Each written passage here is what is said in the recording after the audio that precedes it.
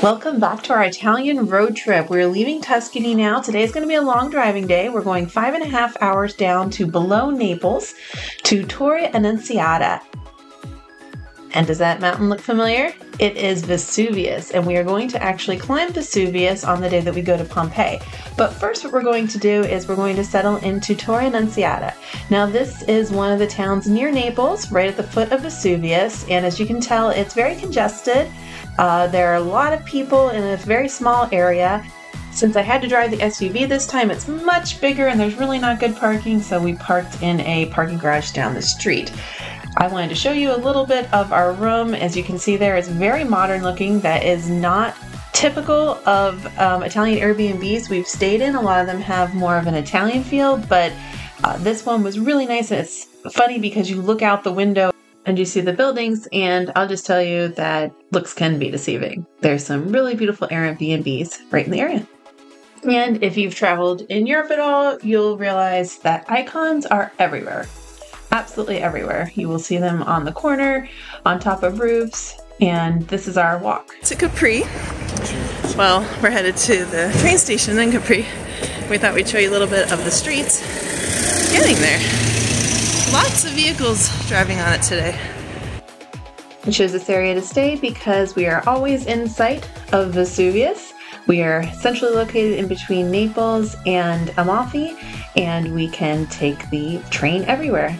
So we walked a little less than a mile to the train station. It was a quick walk, and we got our tickets. Here you can see a little bit of the train station. We are headed to Naples because we are going to take a ferry from Naples to Capri.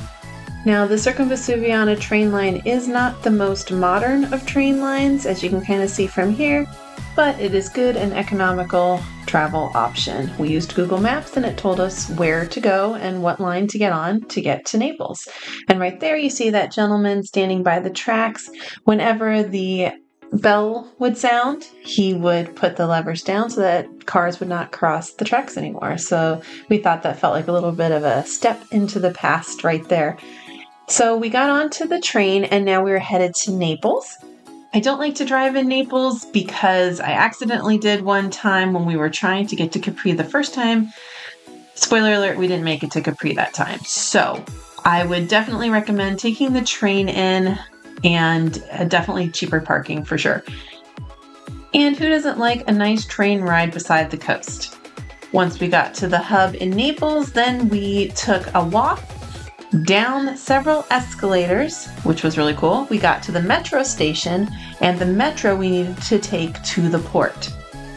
If you've seen some of our other videos, you'll realize that we like to take the metro when we can because it's not, it doesn't matter how busy the streets are, whereas with buses, timetables are often missed because, streets are just busy. So once we got on the metro, just a few stops, and we were getting off at the port, just much easier than walking it. And when you get off the port, you see this medieval castle, Castle Nuova. And right across the street from there is, of course, a McDonald's. Check out our shorts to see the best dressed McDonald's worker we have ever seen. So as you cross the street, you will see the place where the ferry comes in. We are going in February, so the ferry was not very busy. And honestly, Capri is probably not the best place to go so early in the spring because pretty much everything is closed. But we didn't make it last time, so we really wanted to make it there today. Right here is also the same port that the cruise ships will come into. So if you take a cruise like we did, you will come into this port and you can just walk off the cruise ship and straight into Naples. You don't even need to book an excursion. So we really liked that. You know the saying, sometimes it's more about the journey than the destination. Well, that's the case in our trip to Amalfi and Capri. That's why this is a travel guide, not a walking tour, because a lot of things were closed. But it was so beautiful, like right there, we just took a boat past Vesuvius. How many people get to say that they did that? Looking up from where the ferry docks, you can see the road that we're going to be traveling on in a little bit. We are headed to the chairlift. We had the choice between the chairlift and the Blue Grotto because we didn't have enough time to do both that day. And just so you know, the chairlift takes you to the highest point, which is Anna Capri. And the Blue Grotto is a cave where you go into on a little boat and you can see the bright blue water. We wanted to go see that too, but we just didn't have time to do both because each one takes some travel time.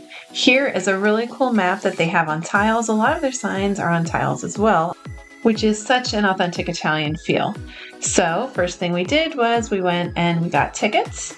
And we got tickets to take this tiny little bus that's right off the pier. Very easy to find. It might take a little while standing in line waiting for the bus because at least when we were there, they probably had 2 buses running, one going up, one coming down.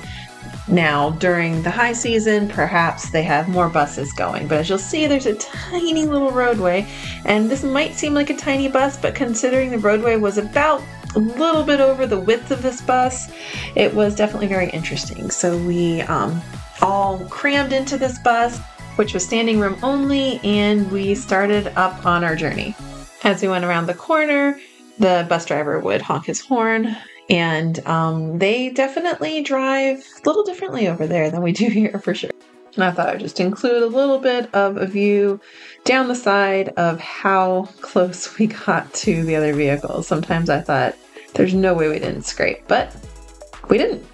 Once we got to the final bus stop, there was a shopping walk, which would have been bustling, I'm sure, in the summer. Again, it wasn't when we were there, but we started walking just a short distance to the chairlift. My grandpa got to go on this chairlift when he was in the Navy on Capri, so I really wanted to go there and see it. He was there in the 1950s, not long after the chairlift was actually made, so I would have loved to go on it. Sad news is they actually were refurbishing it while we were there. And we didn't know that before we got there. It makes sense, it was off season, so it was the perfect time to do it without the crowds, but we weren't able to go up the mountain to the highest point, Anna Capri, and see the beautiful view. So we were really disappointed about that, but it looks like it would have been an amazing experience. Also, if you get the chance to go, it's about €15 for a round trip ticket to the top and back. Even though we were disappointed about the chairlift, we didn't want to waste the day, so we had a chance to walk on some of the beautiful little paths. We actually walked by one of the graveyards, which I wasn't really expecting such a large graveyard on an island like Capri, but that was a really cool experience to see. If you look back through our YouTube shorts, you'll see our reviews on Italian graveyards and on Italian hearses. On our way back to the bus stop, we passed Villa San Michele, which is a place that you would definitely want to visit if it was open. I heard they do tours there, they have events, and they have a restaurant. All of the views from up where we were walking were gorgeous, out over the water. Definitely a must-see. And I thought this was funny. We were waiting for our bus and we saw this gentleman transport his hamster home on his scooter. Italians are very resourceful. So now we are waiting to get back on our bus. I think our bus driver was having a bit of a break, so finally when we got back on, we got to go down. Remember how I showed you at the beginning? We looked up at the road and I said that's what we're going to be traveling on?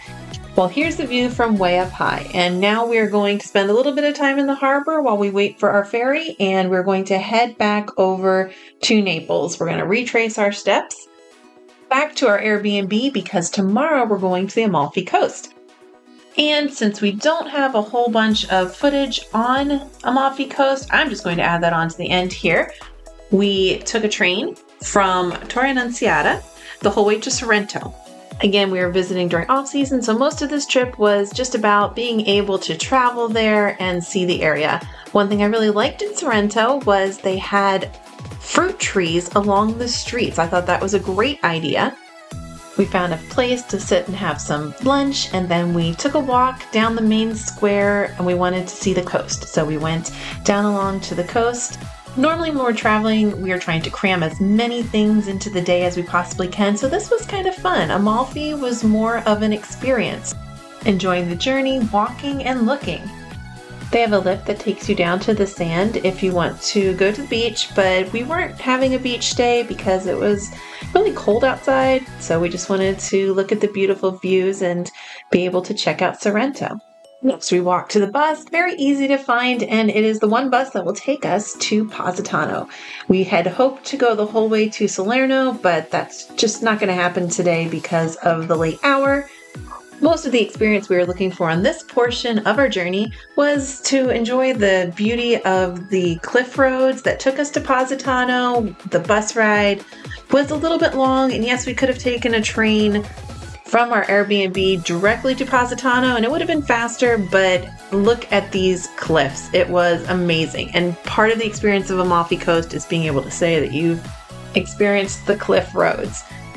And the other part of the Amalfi Coast that we were looking forward to was seeing the houses on the cliffs. And that did not disappoint.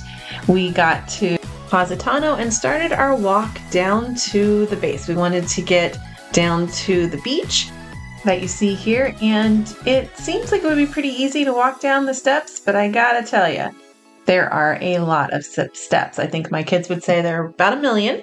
And if you have anybody in your group who has any mobility issues whatsoever, this is definitely not the thing that they should be doing because there are a lot of uneven steps and it is definitely a workout to get back up. My brother actually stumbled and turned his ankle wrong, so he was not able to go down to the beach with us.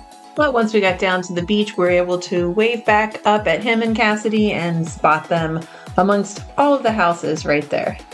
And here's the $1 million view that we were looking for that was worth the journey. Just as a side point, if you're looking for a great beach to sun on in the summertime, I don't know that I would choose this one because the sand was more like gravel, but it was a beautiful view.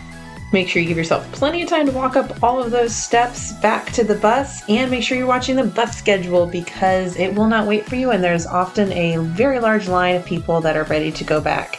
Also, buy your ticket beforehand because this particular bus anyway did not take cash on the bus. It was standing room only, and we were all definitely crammed in there on our trip the whole way back.